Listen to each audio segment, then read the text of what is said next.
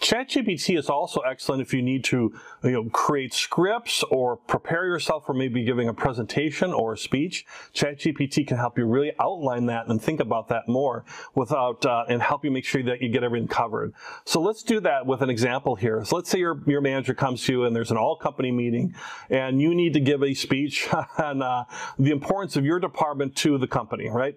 Why your department's important to the company. And let's do that and see what ChatGPT comes back with, right? So, which just giving a speech can be nerve-wracking itself, but this could help actually write an entire script for you, example. So we might ask it to write a script. So please, write a script for a presentation to the entire company. So more detail is good.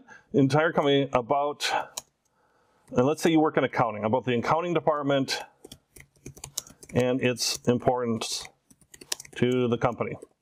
All right. All right. So congratulations. we're all accountants now. All right. So I hope you enjoy that. All right. So think about how agonizing that might be to do and how to really start outlining and structuring that. Here it's coming right back, right? You might not know anything about accounting, but they're going to, kind of give you an example here, right? So I'm here today to talk to you about the accounting part and its importance to the company. Okay. So what is accounting, right? And now, why is the accounting department important to our company? This is nice, too, where it gives a little briefing about accounting that's not going to go on for 17,000 pages. That's what you'd want, maybe in a short little speech to the company. Why is the accounting department important?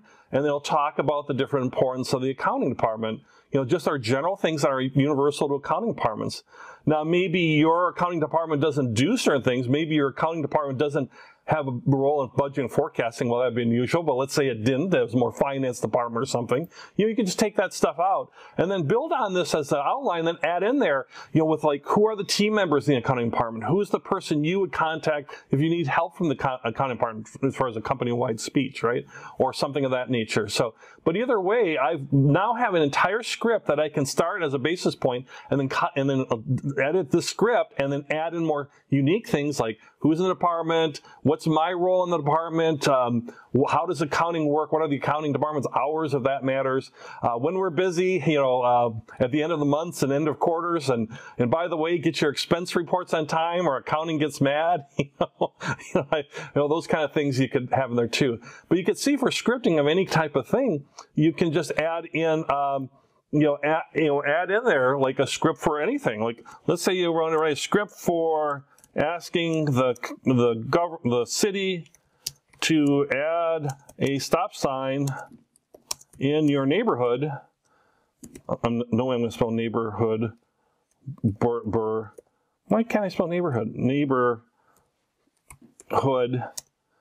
for child safety. All right. So cars are going by your neighborhood real fast. You're going to give a presentation to the school board or maybe the city and say the city, and you want them to spend money and do that. So here you have your city council members or whatever you might be. It might be county commissioners. It might be whatever is local to you because you're going to adapt all this. But just talking about, I'm requesting to write this and you put at this intersection, you have to put in the intersection and stuff.